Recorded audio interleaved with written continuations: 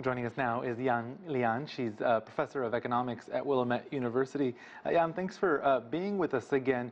Wang Yi started his press conference by taking questions about COVID-19 and really pointing to China's role in a global response. That's, of course, different than the tone under former President Donald Trump, but also in terms of China's global responsibility and the lead it's taken, still a bit different from current President Joe Biden.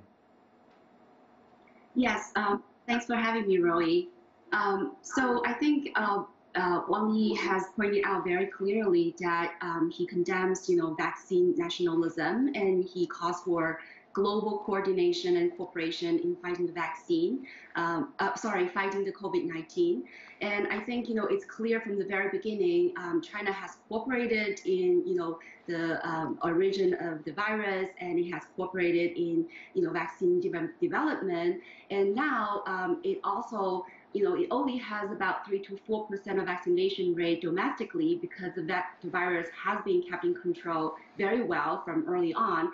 So now it has donated vaccines to over 50 developing nations in the world. So I think China is not just talking the talks, but also walking the walks.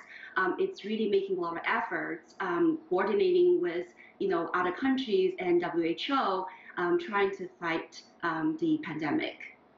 The U.S. and China are the world's two largest economies. China is aiming, it said this year, for impressive economic growth, which speaks, of course, to its confidence in its own COVID recovery. But might it not be thrown off by global economic factors if, for example, countries like the U.S. don't recover the way China has?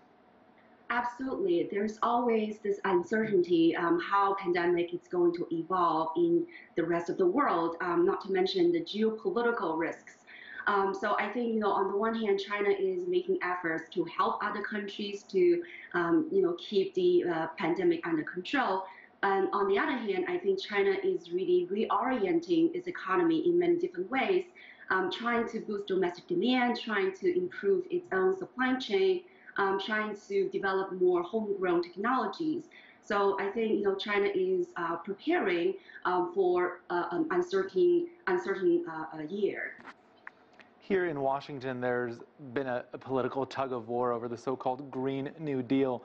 Now China is talking about a green Great Wall with green GDP at its core. So how does this differ as a plan from what Beijing has done up until now?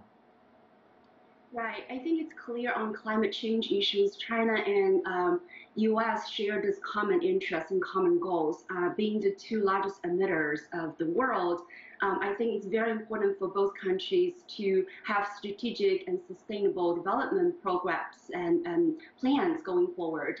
So China has made very firm commitment to peak the carbon emission by 2035 and achieve carbon neutrality by 2060.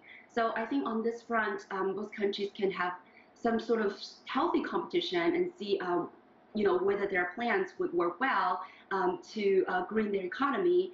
And at the same time, they could also have a lot of collaborations in, for example, research and promoting alternative energies and also technologies towards that common goal. U.S. President Joe Biden has claimed that the transatlantic alliance is back, meaning U.S.-EU relations. But the EU is very important to China as well, given its recent treaty agreements. Do you expect China to continue focusing extensively on Europe?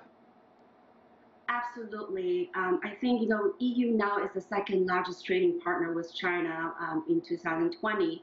And two countries have a lot of common interests on economic fronts, and both countries have just stricken the deal to include many unprecedented, compromises.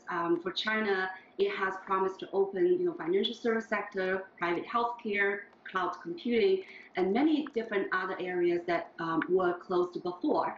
And they also agreed to include other issues like working conditions in this agreement. So I think China has made unprecedented efforts to build allies in the world. And I think both countries have a lot of fertile grounds for economic cooperations. I think that it's going to be beneficial for not just China, but also for EU, given that China is now one of the fastest growth countries in the world and one of the biggest markets in the world.